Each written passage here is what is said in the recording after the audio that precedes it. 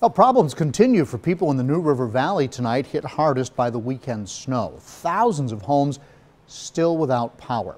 According to AEP, the highest totals are in Pulaski, Montgomery, and Wythe counties, and the electricity isn't expected to be restored until Thursday.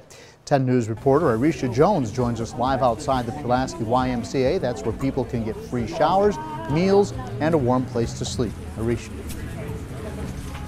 Well, John, this free community cookout is still going on right now at the Pulaski County YMCA until 7:30 for anyone needing a free meal. They're also helping the community in several other ways as the power continues to be restored in the community. Taking a hot shower is a luxury for many people in the New River Valley this week. The recent snow hitting the area knocked out power to thousands of homes. Executive Director of the YMCA in Pulaski County came up with the idea of opening the Y to free showers after she lost power to her home close to Claytor Lake. She used social media to make the announcement. Now I'm just going to say the Y is open and we have hot showers. Feel free to come up here. It doesn't matter where you are, come see us.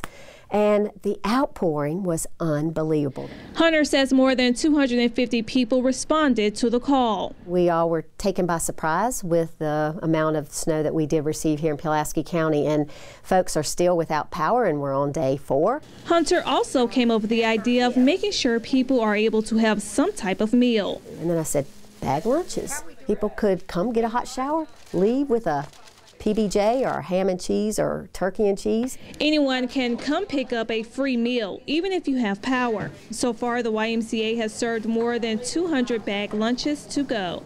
Adam Pace works as the program director at the Y. He says social responsibility is one of the pillars of the nonprofit. Anything we can do to help, it's always, you got to remember it's bigger than yourself when it comes to something like this. So just being humble and being able to provide something that you might actually take for granted to actually give back to the community through that, it's a great feeling.